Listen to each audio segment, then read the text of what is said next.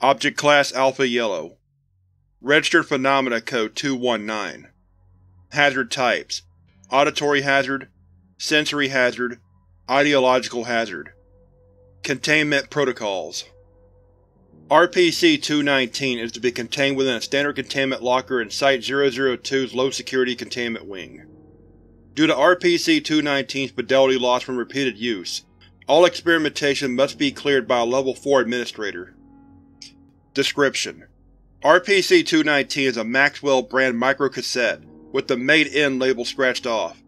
It bears marks of rigorous use, as its labels have worn off and it bears a series of small cracks running across its surface.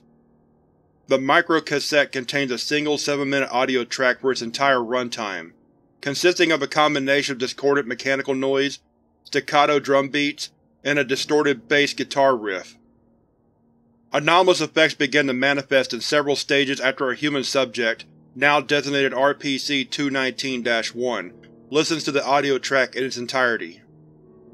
Time elapsed. Anomalous effects: 10 minutes.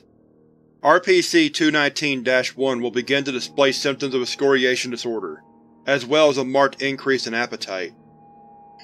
Excoriation disorder is a mental illness related to obsessive-compulsive disorder. Affected individuals frequently pick at healthy skin, minor skin irregularities, such as pimples or calluses, lesions, or scabs. Subjects will often express desire for a meal, and subjects fed during this stage avoid any symptoms of the later stages. Subjects show a clear preference for red meat over alternatives. 1 hour.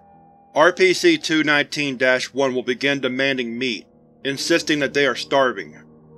Subject will refuse any food aside from meat, despite any prior dietary restrictions, whether related to illness or ideology.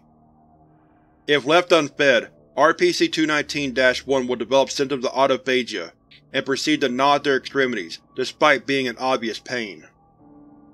Autophagia is a tendency to consume portions of oneself. 3 hours. At this point, RPC-219-1 will have removed one or more extremities, usually digits or toes. Subjects display symptoms of shock, yet do not lose consciousness despite grievous injuries. Subject will lie stationary on the ground and attempt to lure any onlookers in the vicinity closer, often by pleading for help or medical aid.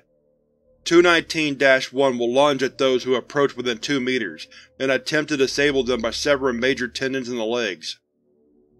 219-1 will proceed to, beginning with non-vital tissues. Within 5 minutes of the death of the prey, anomalous effects in 219-1 cease, as they fall into shock and lose consciousness. Surviving subjects remember their actions while under 219's effects, but do not understand what motivated them to do so. The anomalous effects of RPC-219 can be mitigated via amnestic treatment. However, exposed individuals still exhibit Stage 1 symptoms of RPC-219 exposure. Attempts to copy RPC-219 into new media formats have been made, with mixed results. Copies made display lower-level anomalous effects than the original, with exposed subjects only suffering the effects of the first stage. This effect is consistent across several media formats, including compact disc and digital storage. Addendum: Discovery Logs. The Authority was alerted to RPC-219's presence by agents embedded in the Police Department in 19. During the investigation of a mauling outside of a gym in California, a detective assigned to the case was apparently exposed to the contents of RPC-219. The anomalous effects began to manifest during the autopsy, as the detective proceeded to remove his shoes and an Authority cleanup team took the bodies, along with RPC-219, and amnestics were administered to the non-Authority staff present during the incident. Addendum 219 Alpha. Level 4/02 clearance required. As of 2019, the Authority has recovered 9 separate instances of RPC-219.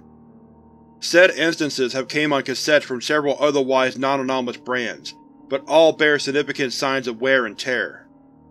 Instances that are still in working order are to be taken to the 19th Anomalous Research Center, to be stored in Locker 47 in the low-security wing.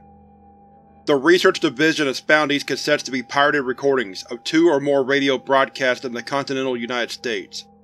While all of the recordings bear distortion inherent to a FM radio broadcast, one was found to contain the call letters for an existing radio station in Arkansas. An observation post has been established at the insistence of Regional Director to monitor anomalous effects in the local population. Memo from Director: Level 5K Administrator clearance required. I need you to follow my logic. Our analysis shows that all these cassettes have been copied from a series of broadcasts across the entire continental United States. The copies our techs have made show drastically reduced anomalous effects in comparison to the originals, but you know all this already. These copies have the power to turn a rational human being into a gibbering cannibal, and the original was pumped directly into the ears of up to tens of thousands of Americans. What were the effects of the original broadcast? Who is broadcasting it? The observation post in Arkansas is the only step we have taken, and the radio station there was shut down over 30 years ago. I am petitioning the Global Director for a comprehensive investigation of these broadcasts. We simply cannot afford to let this continue unabated.